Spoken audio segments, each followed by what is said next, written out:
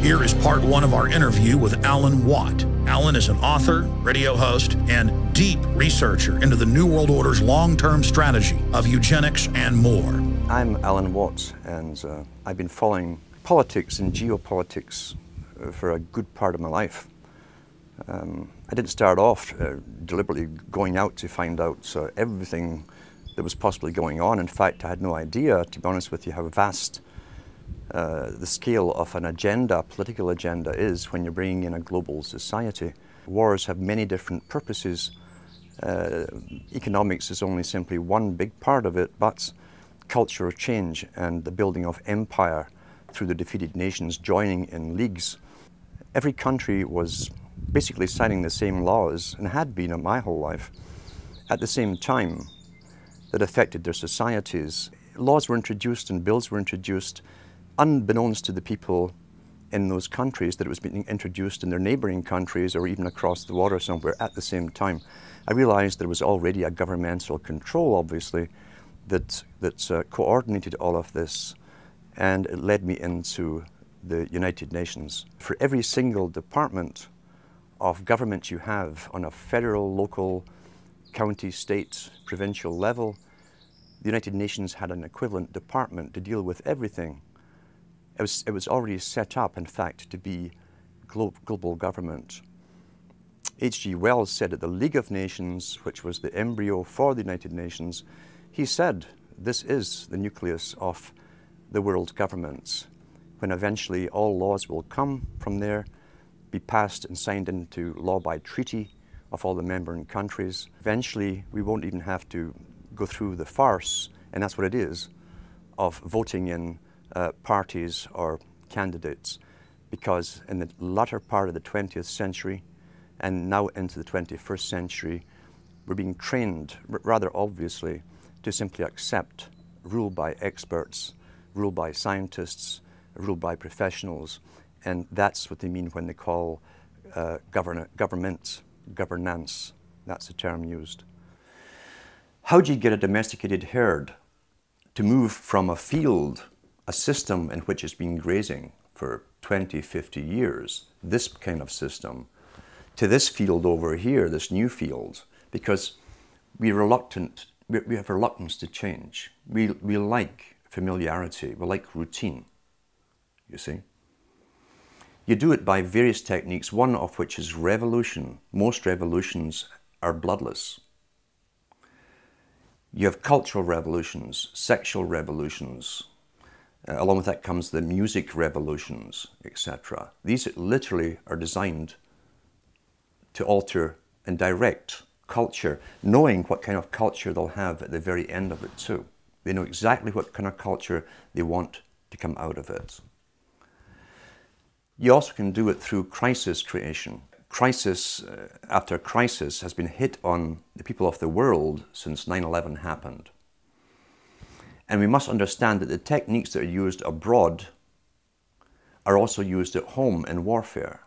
And we heard the term shock and awe. Shock and awe on the hard force level, as they call it, is bombs, all kinds of acoustic equipment to nullify enemies, scare the hell out of them through voice to skull and so on, which was used in Gulf War I, and it's all over the British media. But you can also use shock and awe on your domestic people again.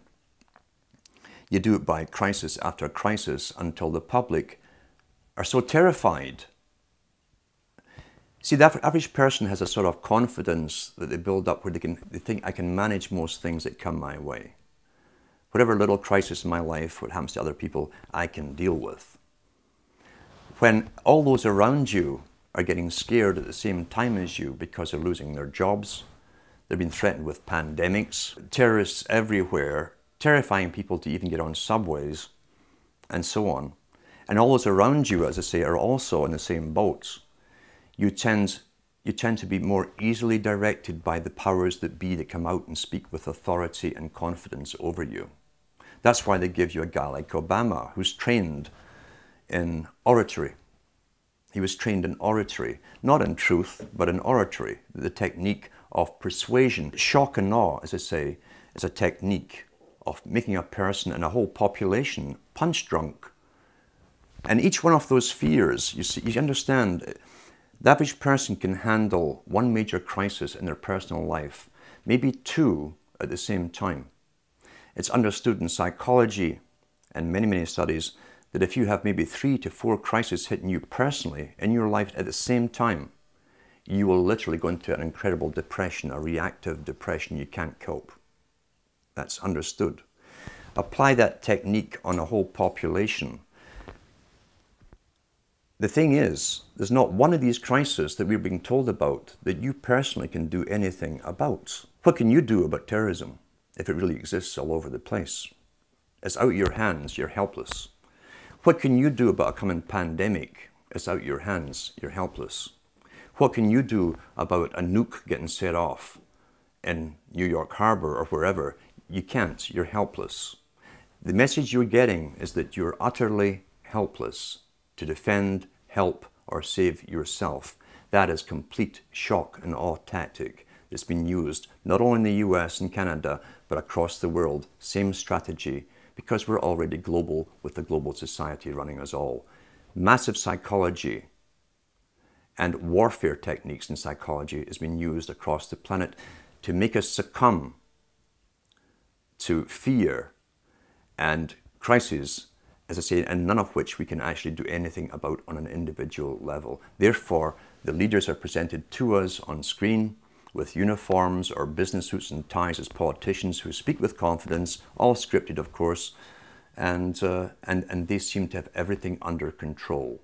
You're now basically a fearful slave looking up to the powerful master to defend and protect you. That's the simple technique of it. I've been speaking about the Rockefeller Foundation. I was mentioning the fact that in the United States, the Rockefeller Foundation, which also runs, I think it is the Carnegie Foundation today, maybe even the Ford, they're all combined. The families that are given the intergenerational rights, if you like, or authority to lead the world to amalgamation under global governance. Mr. Rockefeller also is heavily involved in the world depopulation strategies. He funds abortion clinics across the planet. He also funds hundreds of other front foundations that you would think were independent from his, but they're actually front foundations. He funds them all through his money. You can trace them all back again to so-called family planning clinics across the entire globe, especially in the third world countries. It seems that Mr. Rockefeller is intensely worried about overpopulation in the near future from countries which will have no industry, etc. And he sees it as his right to start the decimating process, basically, of depopulation. Last winter, I got an invitation to attend something called the World's Citizenship Council, the annual meeting. That kind of floored me because the head of the World Citizenship Council is Mr. Rockefeller himself. And here I am speaking out about and against them. So this did not come out of the blue. They try and get you on board working for them.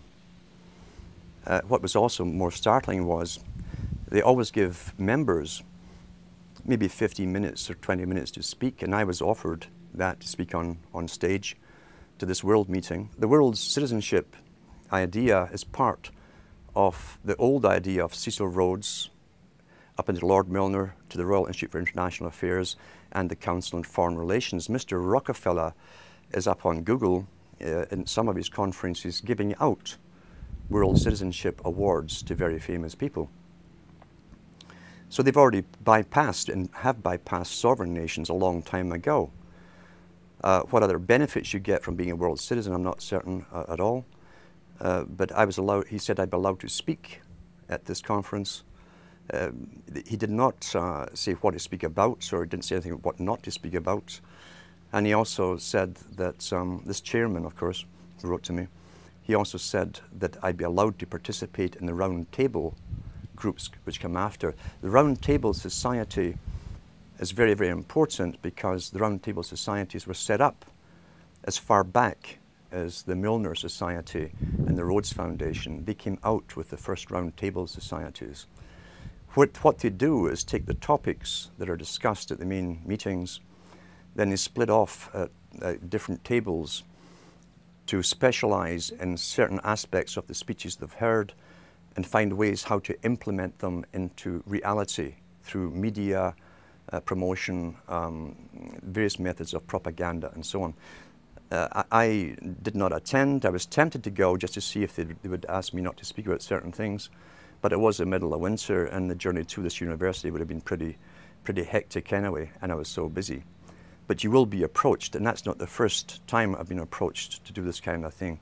You'll find that some people are bought over. I should go back to Lord Bertrand Russell on this topic, because Lord Bertrand Russell said in one of his own books, the same book in fact, where he talks about those children who manage to escape the indoctrinations, who have intelligence and an ability to communicate to others, must be brought on board the system, employed by the system, bribed into the system if possible. That generally works with most people. He said, otherwise we shall have to eliminate them, because they did not want people around who understood an agenda that the general public are unaware of. Didn't want these people with the ability to communicate information, documented information, in a fashion that people understand out in the community where they could spread this word. That ties in with Mao Zedong, who said he was not afraid of armies. His worst fear was someone with a good idea, a great idea, a unique idea, and the ability to communicate it. So that is how they treat basically people with information. First comes invitation to join them. Many people do. As I say, Bertrand Russell backed that up by saying if they can't be brought on board, they must be literally eliminated from the public arena. That's how seriously they take this agenda at the top. They don't mess it around. The reason I think they don't simply come out and kill you straightforward is they don't have to do a messy job. There's many ways of killing you, especially in this day and age. But I think, to be honest, they're so arrogant right now at this moment. They're not too worried about the mass of the general population who are indoctrinated and updated with their indoctrination daily from television, as one example. About 100 years ago, this big organization with many branches, they wanted to rule the world basically using Britain as a nucleus of a system, an embryo, which also was going to be joined with the US under the Anglo-American establishment, wrote about the kind of culture and the changes of culture over a 100-year period that they would actually design. We're all tribal to an extent. That's why we even bother to vote for a tribal leader. This is well understood. That's why we're supplied with these leaders. And because the average man was to become more disengaged from his own destiny as the expert class arose, it was decided that the males would get their outlet, basically, gradually becoming helpless as males, through sports. Therefore, they'd have a tribal team they could identify with. They could cheer them on as though they were winning. In their own personal lives, they were getting nowhere. They were getting disenfranchised, in a sense, as experts took over decision-making for them in all kinds of fields. So this was psychology at use, planned before they even implemented the sports. When radio came along, of course, they used that to the maximum.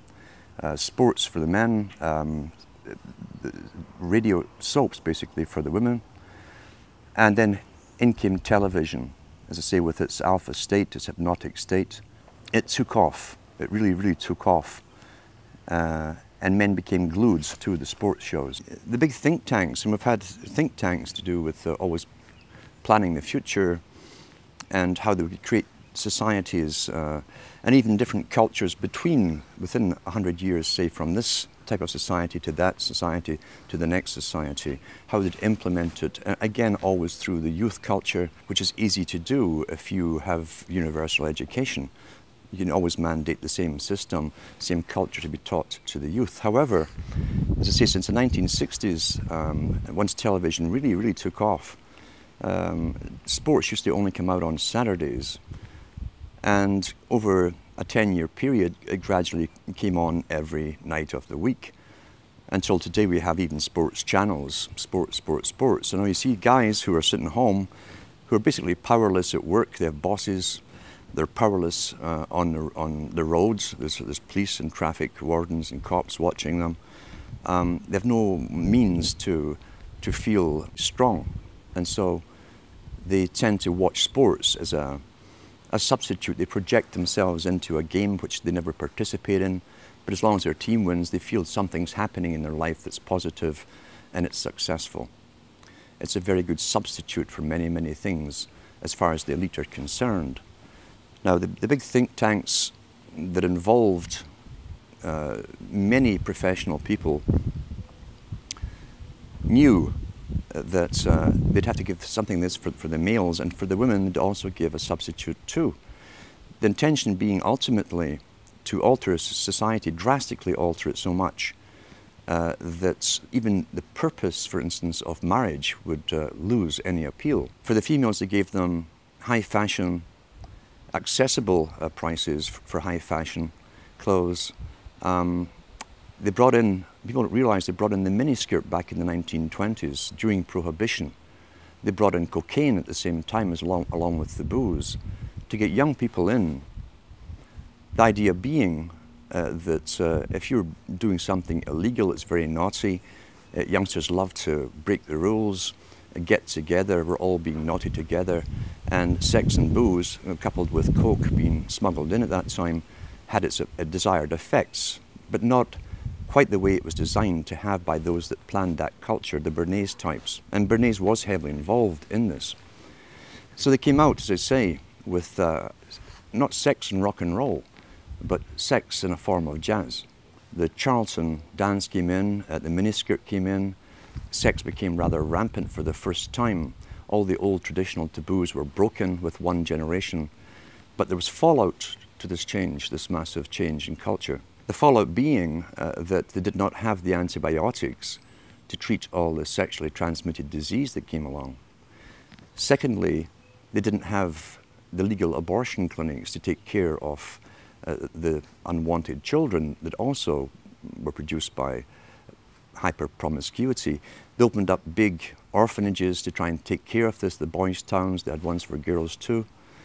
But there was so much backlash, especially in the United States, from the old Christian communities, that they had to tone it all down. It kind of flopped, as I say. Sexually transmitted disease became rampant, so did unwanted pregnancies and abortions. And so they went back to the drawing board, because remember, before this all happened, the big players, the new high priesthood, we'll call them, of the Time Lords, those who create the future, work in think tanks for the big establishment, had a definite mandate. The only problem was, how do you achieve that mandate over a time period?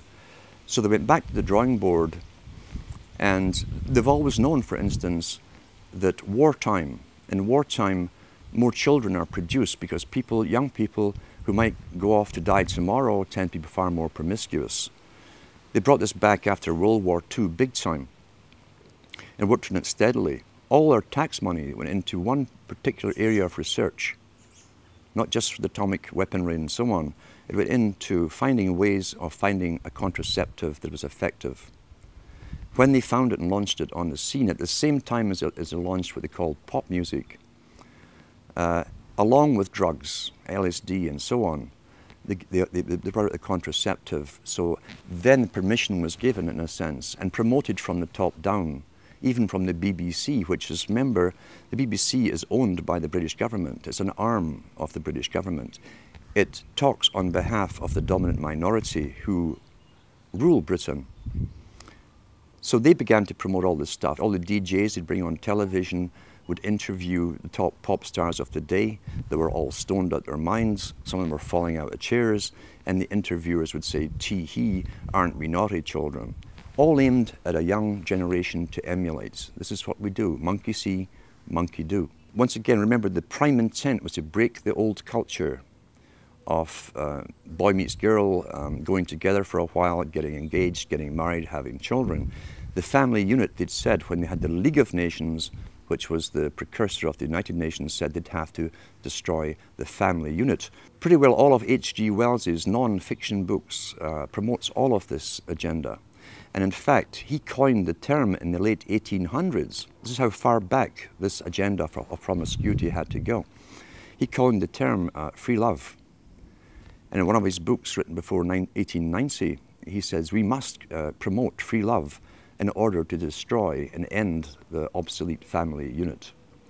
Once that's done, he said, the family is no longer in the way when government comes for an individual. Each individual will be solely responsible to the government itself, and no family will stand up around them like a primitive tribe and defend them.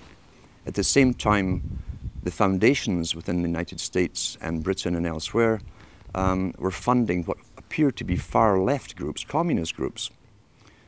So much so, as I say, the Rees Commission went in to look into this from the 50s to find out why top capitalists who owned international corporations and banks, international banks, were putting up foundations to fund far-left groups. Well, we know now it was to literally destroy the old culture in order to bring in the new culture, the new society. So therefore you have the proliferation of sexual activity. The fallout still came from unwanted pregnancies, far reduced than it had before because of contraception.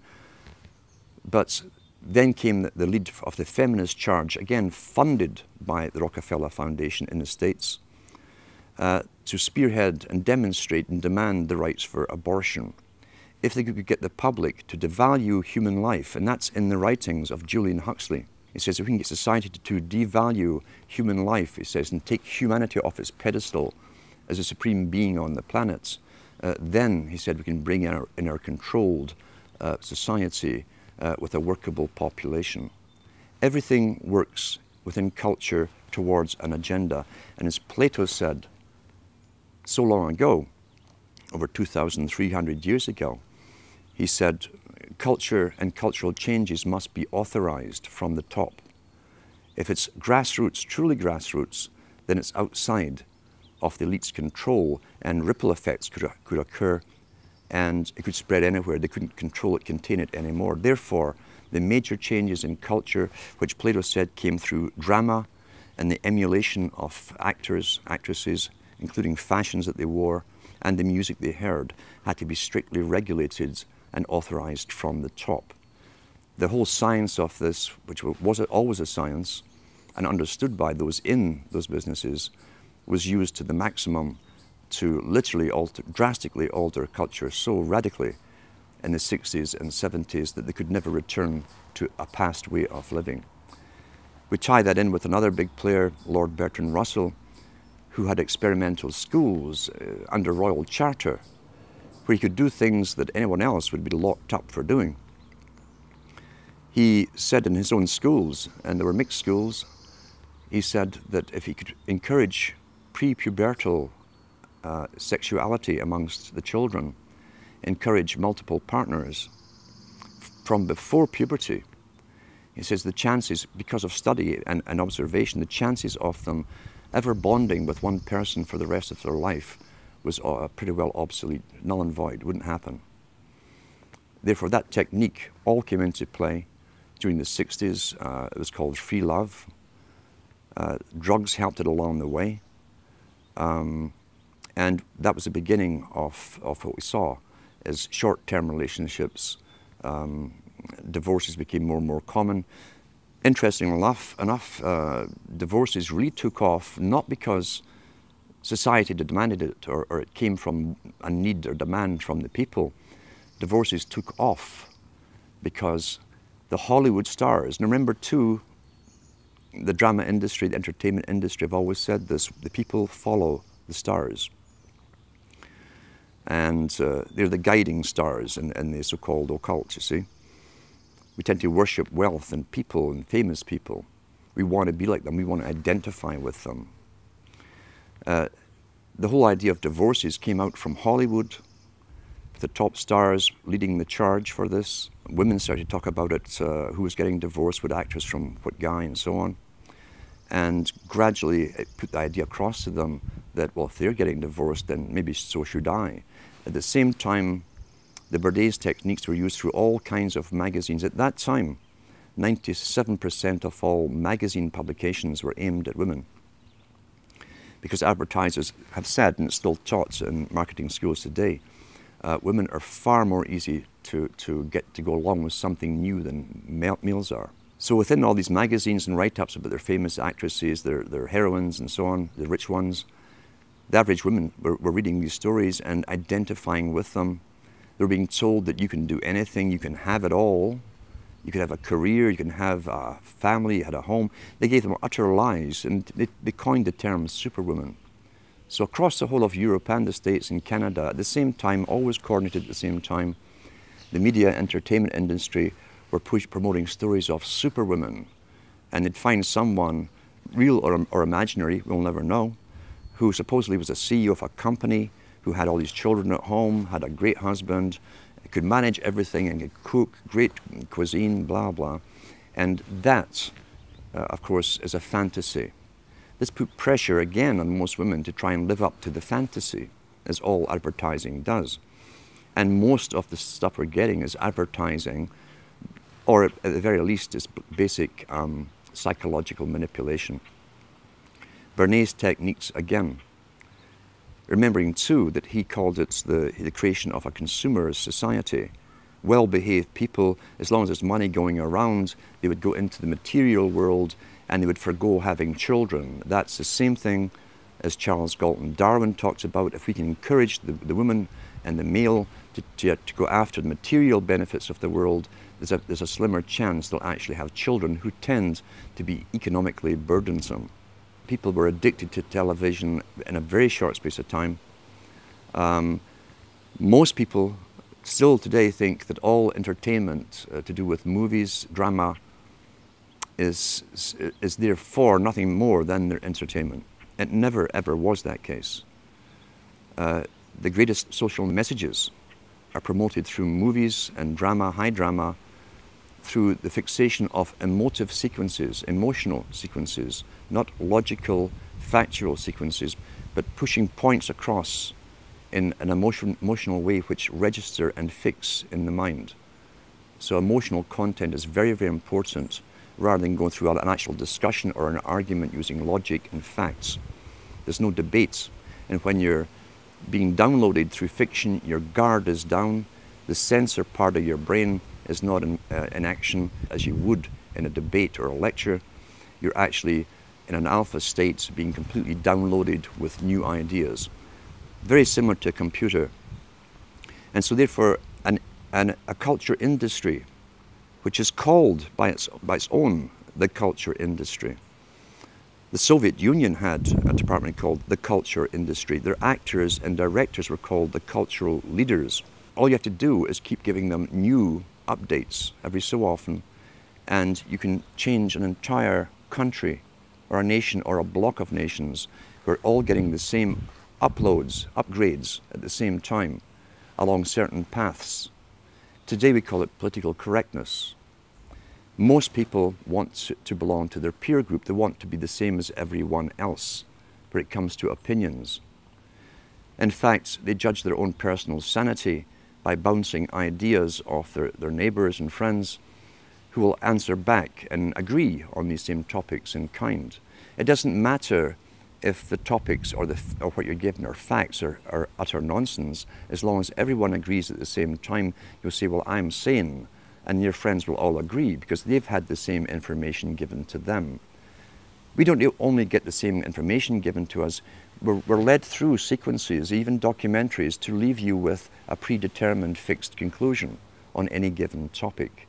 Most folk are once again unaware of this. They think, I've just been given all the facts on this topic and this is the obvious conclusion, which is always given to you by the final experts on the particular program. There's no thinking involved. We tie this in with the Brzezinski. Brzezinski said in 2 Ages, now this guy was way up with the NSA. He's a master geopolitician. He admits he works in 20, 50-year periods to do with geopolitics in other countries. But he said himself, the public will shortly be unable to think or reason for themselves. He says it was meaning by the form of information that was given to them, the type, the formulas that were in use then in the 1970s. And eventually, he said, they will expect the media to do all their thinking and reasoning for them. Well, that's happened today. That's why people today can't think outside of the programming from television. I'll give an instance, in fact, of why TV was so important to show you that it was so important to have it in the homes of ordinary people. Now, most countries in Europe, for instance, up into the 1950s and 60s, and I'll give an example, is Britain. The working class people did not have credit cards. You could not get a credit card. You couldn't get a bank loan without collateral to put something up against it. So therefore you were at pretty well a fixed income. There was no extra cash outside of rent, food and so on, clothes for the children, essentials. There was no extras for luxuries. There was no credit given to them. Yet the British government, just like the Chinese government did 2 years ago, made it a mandate that every household in Britain must get a television set. And what they did, they made one exception out of all the things that the people could really needed. They made one exception. They allowed credit companies to come into being. They could go round the houses every week and collect half a crown or 5 shillings or whatever it was and pay off a used television set. The British government made a deal with the United States of America to buy in used televisions which were then reconditioned to be sold to the working class all across Britain. As I say, they wanted a TV in every home. Now, since when is government interested in how happy you are at home? You know, there's another reason for this. And sure enough, the working classes all got these DER. DER was the company that brought them all into Britain. And the guys came around every weekend collecting their half crown, 5 shillings. And suddenly and I can remember where I was, it was one of the last areas really to get television, a real working class area. I can remember this high being taken by my parents to the local park on a weekend and passing dozens and dozens and dozens of other couples on the way with their toddlers as well. When he got to the park, which was a valley, there were over maybe 1,000, 1,500 couples along the grass in the valley.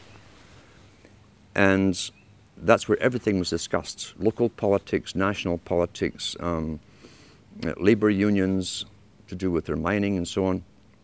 And everyone mingled with everyone else, old school friends and so on. That system had been going on for hundreds of years, where people communicated thoughts, real feelings, real things that really mattered to them and their communities, to each other, conversation.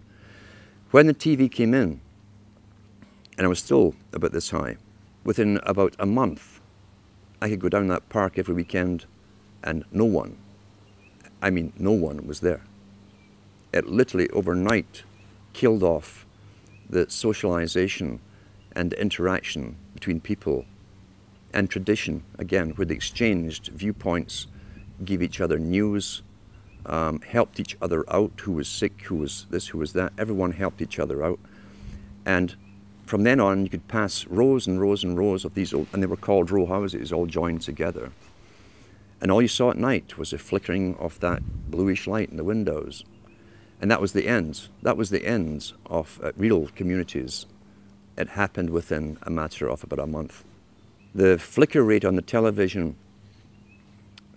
is very, very important. It was timed to be so many cycles per second, and it actually just meets with the brain patterns for an alpha state. When our brain sees it through our eyes, we start to adopt that flicker rate in our mind, and we go into a deep alpha state. Watch children and watch their mouths. They drop open. They won't hear their parents talking. They're hypnotized, in fact. Why would they give that particular flicker rate when they could have chosen of a whole variety of flicker rates? It wasn't an essential thing to have.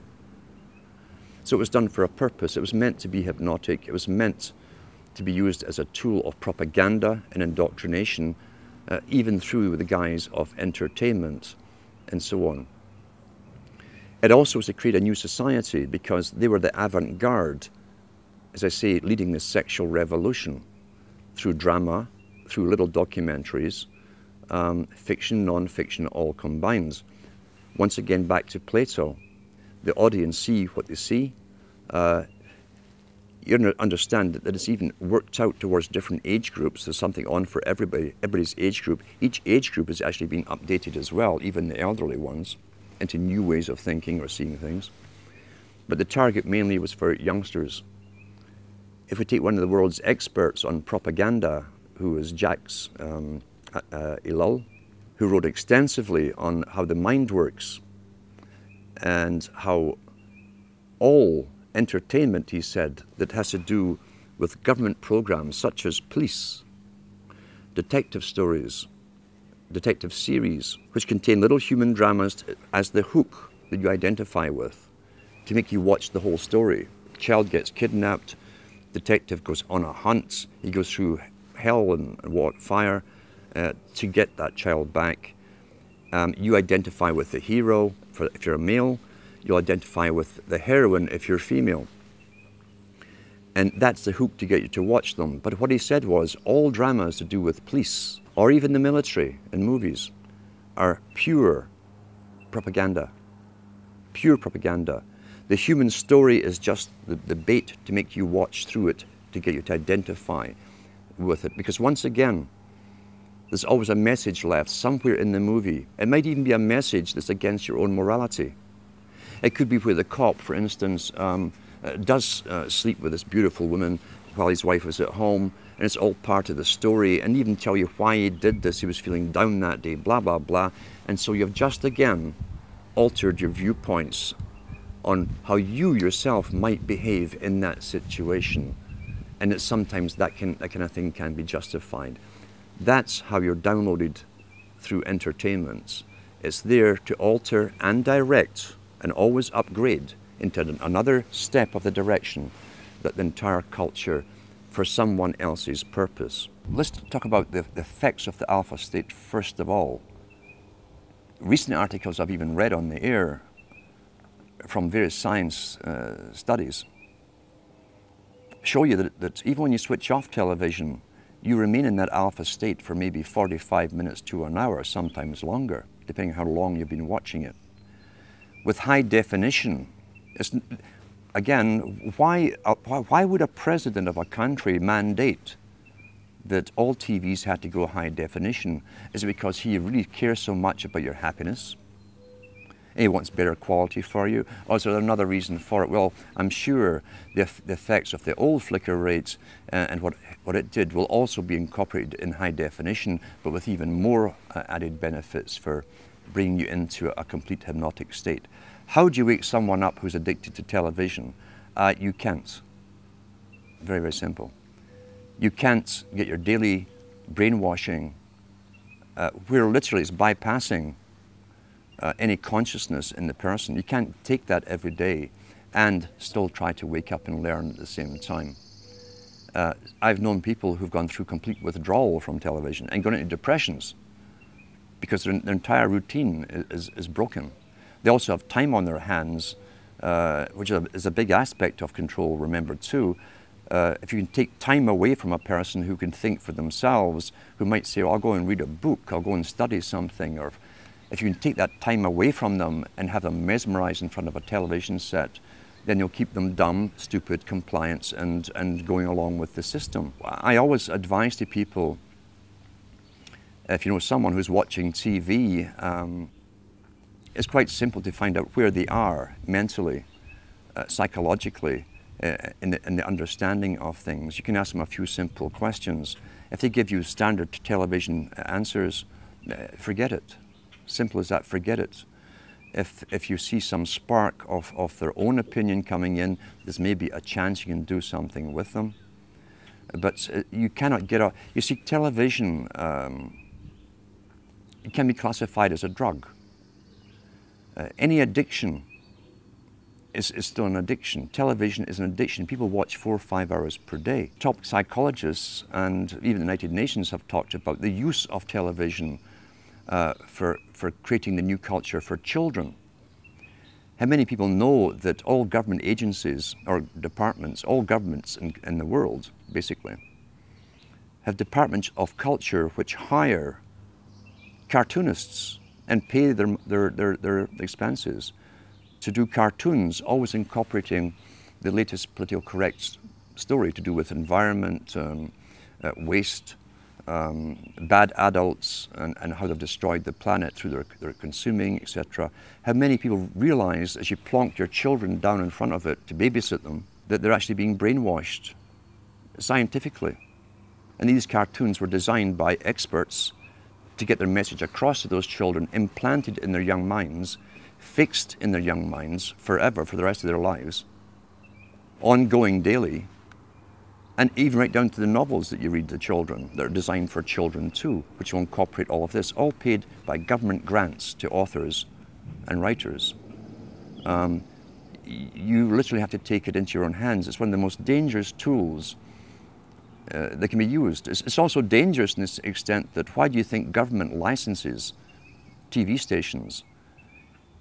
If you were an independent producer, TV station who came out with this kind of information, you would not get a license.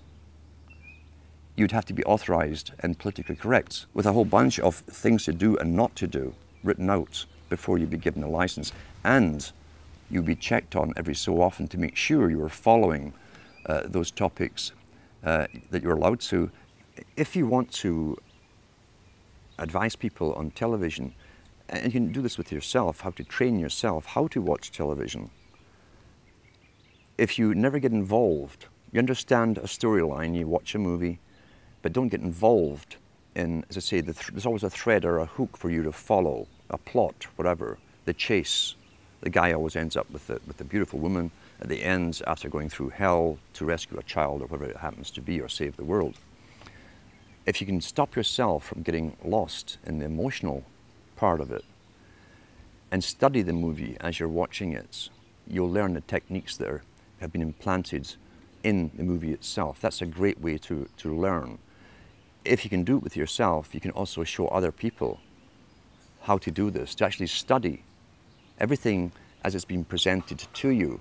And eventually what you'll find is that when you're watching even documentaries, you'll see how the documentaries themselves are shaped to give you the opinions, often very strong opinions, without giving you specific facts or giving you distorted facts, etc. Learn how to critically analyze and think as you're watching. And if you can show others this technique, a good example is sit down with someone who regularly watches a good movie, one that you've previously watched, and then point out all the politically correct little inserted words, slogans, phrases that have been put in there, and show them how it's been done. That way it can actually be fun to study television and write down all the different things that they've missed, but it's all implanted subconsciously in their mind, because those implants, those subconscious implants, will become their opinions, and they will never know how they arrived at them. They won't remember it's from this particular documentary, this particular movie, or whatever. So that can also be fun. That's a positive side of it. You can train anyone to do this. With the internet, the first person to mention it that I know of, at least to the public, was again this master, Brzezinski, in his book Between Two Ages. In the early 70s, he said, shortly a system will be given to the public of mass communication, which will cause a revolution, be a revolutionary thing to change society. But he also mentioned and hinted at the fact that there would be regulation behind it. He mentioned too that those who brought it in would never lose control, the main control over the internet, because after all, knowledge is power. Knowledge has always been power. That's why, all down through the ages, the real machinations of government are never told to the public. Real power comes from understanding and having all the facts on any particular topic. So therefore, the internet was to be given to the general public with other intentions. Initially, it was to get them all into it. Now, what did the elite want to achieve? What was their point of view? They wanted people to become so used to the internet they couldn't do without it. Now we see businesses really can't do without it. They can't imagine going back to pencil and paper and taking inventory and all this kind of stuff. For the youngsters, who must be the generation they target, they made sure that that's the only thing I knew about the internet. from the media. I was completely ignorant about it, and computers. The only thing I knew was there was lots of pornography on it. Every paper kept telling you about it, which again is the same old technique they used in the 60s and 70s.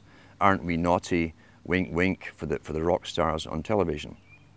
Knowing all the youngsters would get into it when their hormones are high. That's all they're thinking about. But once folk were addicted to it, they've also planned to gradually alter it, keeping the people addicted to it as they changed it into another system where mainstream media, the authorized media, the culture creation industry media, would eventually have prime, or the main dibs, the first grabs at the main bandwidth that eventually they're claiming will have to be reduced. So in the meantime, there's never been a window of opportunity for the general public to use a medium to communicate to each other alternate news, verified facts to each other as we have at the moment. That eventually, supposedly, is going to be policed. They've had international meetings, the first one held in Canada, under the guise of the United Nations, or the auspices of the United Nations, to do with regulating and censorship of the internet. They have these meetings every year as they add more laws to it. We know the cloud system is to come in eventually. It's been all over the media in Britain, where you won't be able to store anything on a hard drive. You won't even need a hard drive eventually.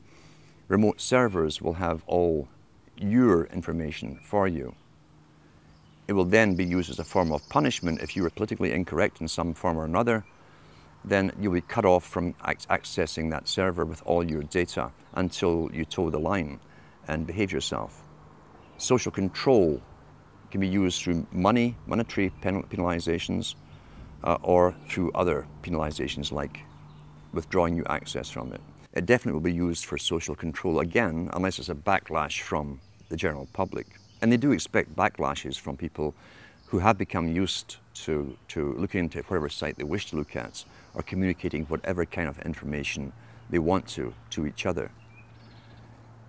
Now, along with the introduction of the internet, we've got to remember too, the government agencies also set up and promoted chat rooms and all the rest of it. And there are agents within this strange nether region called the internet whose job it is to infiltrate people who are coming together as groups, communicating on specific topics to do with political changes, and disrupting those groups. So already it's a battlefield, and they called it the cyber wars long before they even gave this internet to the people. It'd been an informational war, they said in all the papers. Therefore, government intelligence agencies would have to expand their roles with mandates to also be in this invisible world where they would manipulate various groups from within as well. There's also a lot of nonsense, of course, on the internet too, which can take you down conspiracy paths. I hate the term conspiracy because the government wants us to use it like we're some sort of hobbyists and some sort of kooks. I don't use the term. But that's become the most popular type of site now, is conspiracy site. And there's many out there, there's professional agents out there as well, who've been funded by governments and even launched by governments to be well known, especially in Europe, to lead the conspiracy sites. Then they bring in the UFOs, the aliens, until you have achieved your goal. Counterintelligence. Let's talk about counterintelligence and how it works. What is intelligence? Intelligence gathering is sending agents out to simply listen. To listen in marketplaces, bars, cafes, as to what the people are discussing. Lawrence of Arabia, in his own book, 7 Pillars of Wisdom, was trained as an agent. He was trained in Arabic languages. He was given lots of money, he and 11 other people, trained from Cambridge, and sent over to the Arabic countries to start up Arabic newspapers. Once they started putting stories in the newspapers, they went round the marketplaces, they hired lots of guys to listen to gossip, to see if the intelligence they were putting out in the papers was being discussed by the recipients, the readers. That's basic intelligence gathering. What is counterintelligence? Counterintelligence, from a government's perspective, is taking information and data that could be crucially, it could be bad for the ruling regime, and finding ways to counter that knowledge, counter it. What you do, standard-wise, if you can't defame the person who's bringing out a truth or kill them, is to bring out your own heroes. Launch them well, finance them well into the same area, saying the same stuff that others are talking about. It's called intelligence, giving out facts. And once they have the following, then they start bringing in aliens and UFOs, and they bring in the New Age, the whole New Age religion into it. Spirituality is the big term they're using today. Until a newcomer, a skeptic, will hear this stuff from the paid agent, who's very good, who says gives the same data as the person who doesn't go into the UFOs and so on. But the guy who doesn't go into the UFOs, aliens, reptilians, and all the rest of it, suddenly is thrown out with the other guy. You're classified with them by association. Your topics are associated. Even though you stay clear of the fantasy stuff, the disinformation, you'll be lumped along with them. And then you've countered the intelligence. When you mention the facts, people laugh at you, say, oh, you probably believe that the aliens are running the world now. And that's it. That's counterintelligence. And that is also all over the internet. And it's paid for by, again, government psyops operations. Some groups that I've found are doing really good work, where people decide to get together physically, and they will choose a book to read to do with the factual data that's available to the public that can be proven. Oh, Henry Kissinger. And they'll go through it. They'll analyze the book. They'll analyze the phrases. They'll analyze the contents. They start to participate in what they're reading, because others will remember this particular era, this time when this event happened, can add to the thing and so on. That's participation, that's communication, and other information, as I say, from those involved who live through things can be added to the whole thing, giving you a much more complete picture. So it's a good idea to start this kind of thing off in your local area, even if there's only two of you that started off. Don't sit and laugh. It's kind of comical at first when you say, well, we're going to discuss this book. You've never done anything like this in your lifetime.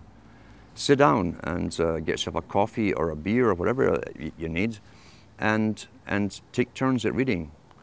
And ask the other guy, do you have anything to add what I've just read? Do you have any insights into it? What do you think of this?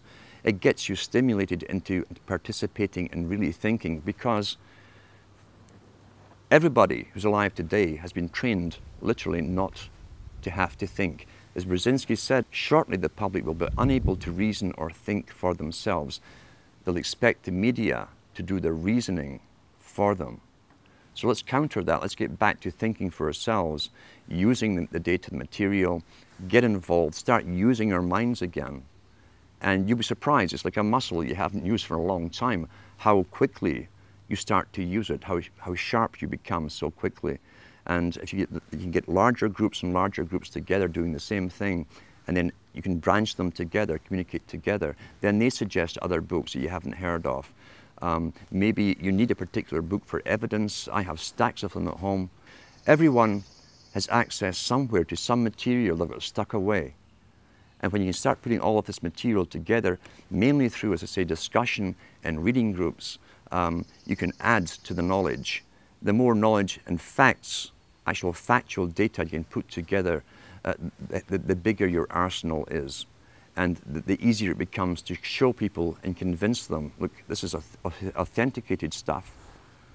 Here's the factual data, here's the physical book. Read from that book, and then have your discussions. What do you think about this? What do you think they meant by this? What do you think has happened? Have they fulfilled this part of an agenda? And most people will say, yeah, they have. Well, here's how they did it. The evidence is all there, but knowledge, remember, is scattered. That's also why, since the 70s and so on, televisions were put up in places where people used to communicate to each other, bars and restaurants, the pubs of Europe. Everyone talked and discussed everything. The televisions were all put in for a reason. And now everyone's mesmerized and you can hear sports or loud music. You can't communicate anymore. That was government promoted because the government licensed the big chains of taverns and pubs all throughout Europe. And so what you've got really is deliberate attempts. Nothing happens for no reason. Why? The customers weren't demanded. They were bored in bars as they discussed topics. People would just move around the pub talking and listening to the conversations, and they'd join in the one that you liked. Why was it so important to destroy communication? It's because it's a main propaganda tool that stops communication between people even in a room. If you notice too, they don't even discuss the topics once the news is read to them to each other. They've both been downloaded with the opinions. You don't have to ask what their opinion is. It's going to be the same one as you've been downloaded with, left by the expert. So we've got to get back to communications and communicating with each other and finding the evidence. Knowledge is scattered.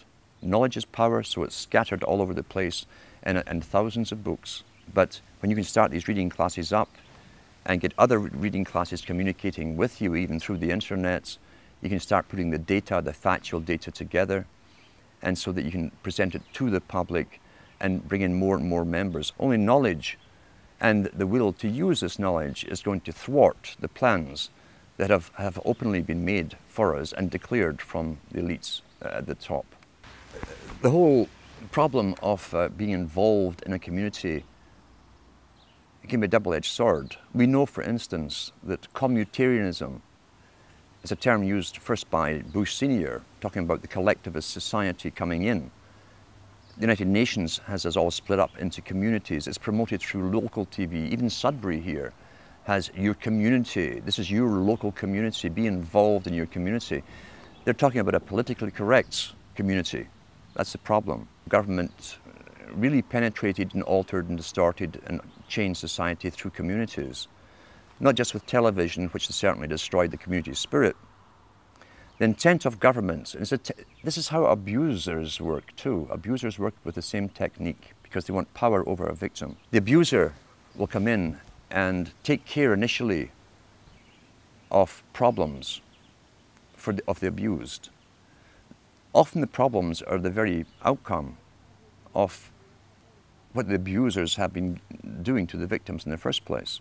Governments came in with welfare, for instance, a long time ago, in all countries about the same time. At one time, families helped each other out. You didn't need welfare. If someone lost their job, everyone chipped in. You didn't condemn the family member for being unemployed or ill or whatever, or losing their job. Families helped each other. Now, the family, remember, is still really the smallest nucleus of a tribe. And then government came in with unemployment insurance, which they took off you, but nothing was for free. And gradually over time, when people became unemployed or even sick for a while and couldn't work, I heard people even say to their own relatives, well, go to welfare, that's what they're for. There are social agencies to deal with this. Until today, we're in a sad state where even close relatives won't help each other out. They expect the government, the abuser, the government is the abuser, they expect the government to take care of all financial problems for the unfortunate victims. And they stop helping each other out. We've got to start reclaiming the rights to, and you can do it personally with people you know, to help other people out and start countering the government's mandate. Because the government's mandate is for control over the victims, not to help the victims. Those who fall under that particular level into the welfare state have their lives run by government agencies and social workers. That's what Huxley says. He says that they won't need their survival capabilities. Russell said the same thing, because the government is taking care and making all their decisions for them.